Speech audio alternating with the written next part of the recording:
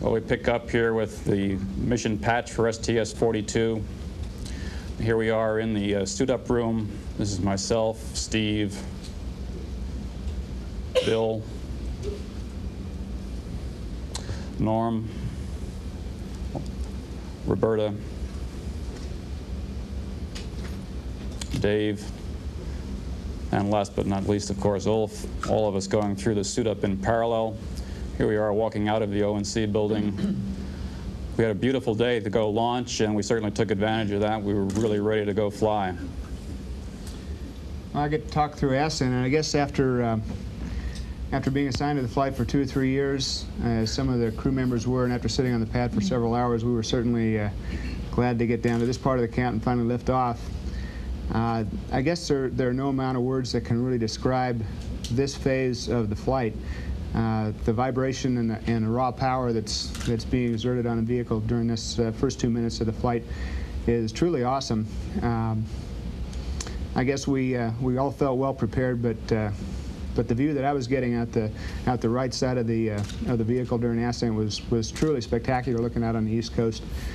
Booster separation, as you see in the film right now, is something like an automobile accident. I guess I was a little bit unprepared for that. There's an awful lot going on, big bright flash of fire across the windshield there, and like everybody else on the ground, I guess we were glad to get the boosters gone and be on our way uphill with the main engines. Let me pass it over to Mr. Bill to talk about the tank. Well, you see the tank floating by there. It was a really terrific job of photography by Norm and Dave, who managed to get the camera all put together and up on the overhead windows. It's a view of what we had out the window as soon as we got the payload bay doors open. You can see the IML patch on one side and the International Space Lab patch on the other. Now, the Space Lab ingress, at about 3 hours into the flight, Norm and Bobby headed on back into the lab after opening the hatches and did the initial Space Lab activation. You see Norm and Bobby and then Mr. Bill floating back into the lab for the initial power-up of the lab and the initial activation of various experiments. There was an awful lot of logistics going on. Here's Norm is opening up the vents in the panel in the forward part of the module. But we had 11 lockers worth of late access materials that we had to transport back to the lab during the early part of the flight. Well, Redshift, Bill, Ulf, and I came on about 9 hours into the mission after trying to take a nap of about 6 hours right after liftoff, which is pretty hard. I was back there working the cells experiment. I spent about 3 hours on that day, day one, working cells, while Ulf was in the back setting up the microgravity vestibular investigation experiment, the chair. Another experiment that we performed was a sled experiment. The space adaptation syndrome experiments were a suite of 7 Canadian experiments that looked at various effects of microgravity on human physiology. The sled had to be rotated twice, once for the Z direction, once for the X direction, and it investigated the effects of the otolith and 0G on vestibular responses. Quite a fun experiment to work with. We were getting a series of shocks, electric shocks, during that time. I think everyone who's had any interest in the mission at all is familiar by now with, as Dave told you, the microgravity vestibular investigation, or MVI chair, that you see here.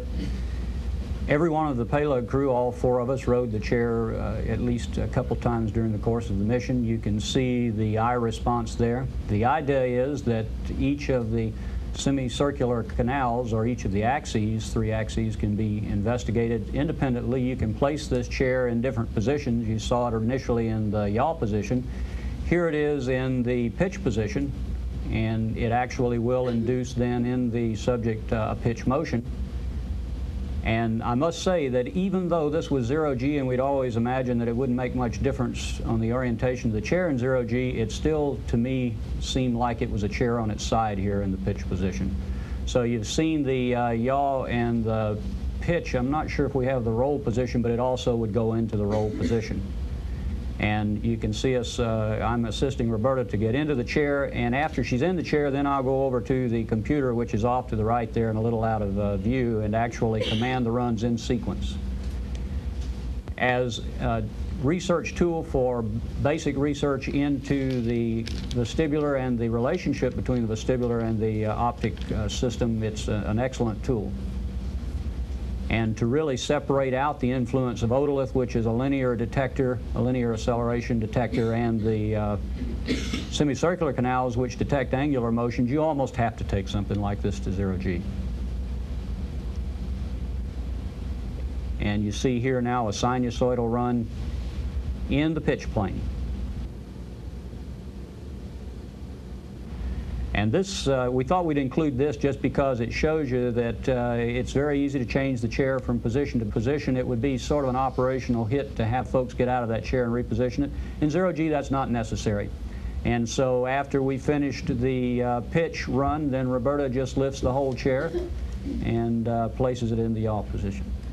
And here I proceeded after MBI to go to the glove box and do some experiments on BioRAC. This is the facility that the European experiments were set up to look at certain aspects of microgravity and cosmic radiation and their interaction on various types of tissue, including bacteria, fruit flies. We had experiments looking at bone and cells to see how cartilage and bone are affected by that type of environment. The glove box itself had a cooler refrigerator, cooler freezer, a freezer on top, a cooler, and then 3 incubators. You can see me going into the cooler here. Previously, I was going into the incubator where you could see centrifuges moving around. We had over 160 of these black containers in which we performed the experiments. Most of the experiments were performed inside the glove box, which you can see in front of me. This is one of the BioRAC experiments that has come out of those black containers. They're actually seeds that we're looking at how the roots were affected by microgravity and also by putting them on a centrifuge and how they change. I am taking the individual specimens and putting them into a photo box. There's a camera inside this box which fired off photographs at specific times. And here we can see the redshift as well. They would carry on experiments when we were finished. We had 2 exercise devices on this flight. We had a bicycle ergometer, which you see Steve exercising on right now. The idea of these 2 exercise devices was to minimize the impact on the microgravity environment. You've probably seen the treadmill in use before, and the pounding through the orbiter structure of the treadmill is something that disturbs the microgravity environment. So we're looking at alternative exercise devices. One of the other things for a laboratory flight, you need some kind of eyewash protection in case you have a toxic agent or something loose in the lab. And this is a prototype eyewash device. It does wash your eyes out pretty effectively, among other things. The payload crew was too valuable to experiment on, by the way. Well, I guess we're real valuable here. We've got the pilot, and we're trying to refresh him on his scientific knowledge here. This is really a transcranial Doppler is the name of this particular experiment I'm doing in the mid-deck, and we're really looking at blood flow disturbances or blood flow changes in microgravity using ultrasound. And now we're going to go back into the space lab. This is a nice view going down through the tunnel. And as you come down through it, you can see that there's not a lot of room if you have a whole bunch of people going back and forth. And I made the mistake of coming down at this precise point when Steve was coming up with the camera. But it was very easy to backtrack. In fact, it was kind of fun to do a somersault back into the lab where you can see everybody is hard at work. Of course, I've got a drink bag that I'm flying around with. One of the things we told them is we needed a traffic light so that you could tell when it was clear to go down the tunnel or not. Bill and I are working here on the IMAX camera. We had the camera, which weighed about 100 pounds or so in 1G, much easier to manipulate in 0G. We had 13 rolls of film, and our objective was to shoot 30-plus interior scenes and 3 rolls of exterior scenes, and we got most of that done, and the initial impression from the IMAX folks is that material turned out to be very good.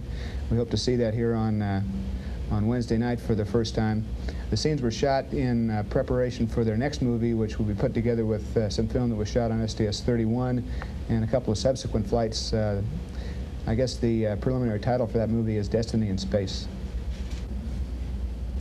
Well, here's the first material science experiment It is the TGS experiment. We had all kinds of single crystal experiment to be grown under zero gravity. And interestingly enough, we did not have one that was grown from the melt. Most of them were grown from solution, like that one. You see still some raw material, crystallite sitting there in the cell. That is triclosan sulfate, or whatever you pronounce it. And here's another material. That is ammonium chloride, and it is called cast. That is a model experiment to understand the growth of dendrites. You see these needles. Dendros is a Greek word, means tree, and many metals grow exactly that way if they solidify from the melt. Here is another interesting material, mercury iodide, which is a promising detector material for X-ray and gamma ray detectors. That experiment had been done before on Space Lab 3. We grew a crystal about twice as big as that one grown on Space Lab 3. We had several hundreds different proteins that were also grown from solution, and this one is called the cryostat. In this case, it was grown by liquid diffusion. Now we have Ulf showing his talents over on the life science side. He's planting oat seeds in an experiment of part of the gravitational plant physiology set called GPPF. This particular subset is called GTHRES, looking at the effects of gravity on plants, and he's actually doing in-flight planting and also assessing the height of the seeds. Right now I'm over here at the GPPF facility. There's a keypad on there, and we had to put in various types of data to organize the centrifuges inside the facility. And this shot's over the glove box. This was the plant experiment again, but we're utilizing the BioRag glove box to contain the fixative inside the bags. The glove box was very handy for doing this type of experimentation. We had small gloves on board, which I used, and medium-sized gloves for everyone else. And you can see stuff can float freely around in there if you don't have it tied down, and quite often we had to go in and put double-sided tape or loops of tape inside the glove box. When we finished the individual experiments, we could take them out through the glove box door, close it up, which was real important, otherwise things would float out, and then go back and put things back where they belonged.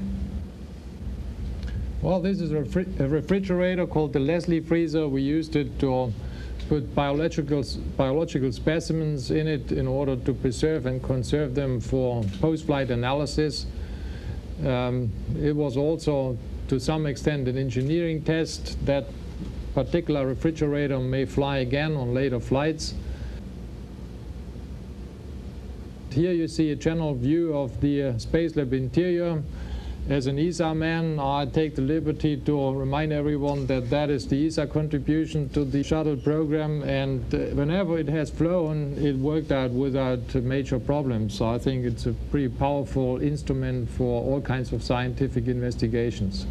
As you can see, it's pretty wide and nice. Well, I think you get the flavor that we were pretty busy. When we did look outside, we were often treated to some pretty dramatic views of snow and ice. Here's Lake Manickawagan in northern Canada. Here we are coming across the northern sea of Japan, across Sakhalin Island. That's the landmass coming into view beneath the tail. Now as we continue on eastward, we'll pick up the Sea of Okhotsk, and you'll see some very dramatic ice flows forming here just off the eastern coast of Sakhalin. It was primarily daytime in the northern hemisphere, so our views were at the northern latitudes, and this is the sort of inhospitable sort of territory that we were generally viewing, but the views were very dramatic.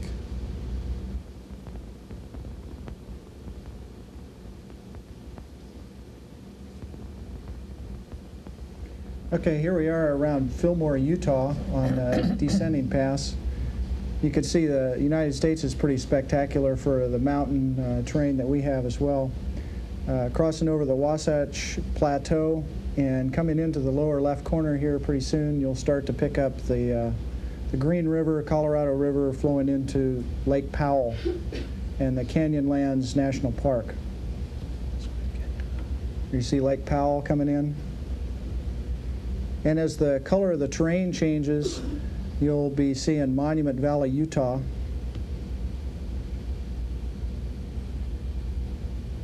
And finally, we're coming up on the Four Corners, which is kind of a unique part of the United States where Utah, Colorado, Arizona, and New Mexico all join in one point. I'm afraid the pictures in the movies just can't do justice to the view out the window. Now here we are in the last part of the flight. We had an awful lot of sunsets. We were flying right along the Terminator for most of the flight. Well, it took a lot of work to get the module cleaned up after all the things that we had unstowed. As you saw, the picture that Ulf was talking to showed all the various pieces of equipment that we had out, from lights to payload equipment, experiments. And it took a lot of work to perform that metamorphosis to actually deactivate the payload. Coming down the tunnel for the last time was kind of nostalgic.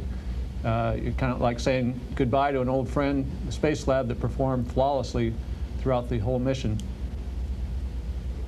And finally, we go through the hatch and close it up into the tunnel adapter. It's amazing, 50% of your volume is taken away when you close that hatch, and suddenly things for 7 people become much more crowded, as we found out in deorbit prep.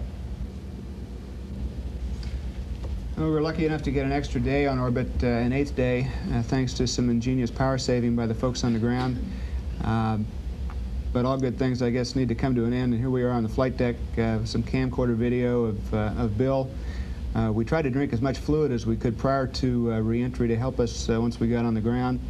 It's a view out my window there, looking at the horizon. A view out the overhead windows during re-entry as the hot gases pass over the overhead windows. They tend to flash like that. Some rather dramatic video. It was truly a beautiful sight re-entering, and a spectacular view of the West Coast. It was just a perfect day for an entry and landing at Edwards Air Force Base. This clip picks up with the orbiter on final. It was absolutely a perfect day for landing. We should all have the good fortune to return on such a pretty day. Landing the orbiter turned out to be something that we were exceptionally well prepared for. We had some outstanding training tools, namely the Shuttle training aircraft, which really does an excellent job of simulating the approach and landing handling characteristics of the orbiter.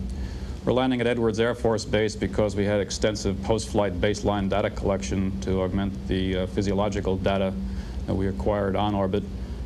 There's touchdown on Edwards runway 22. And derotation. Of course, the best part of a space flight, particularly one that you're really well pleased with the results, is when you actually get to come home. We sure enjoyed our time in orbit, but it's always the best part is arrival back on Earth.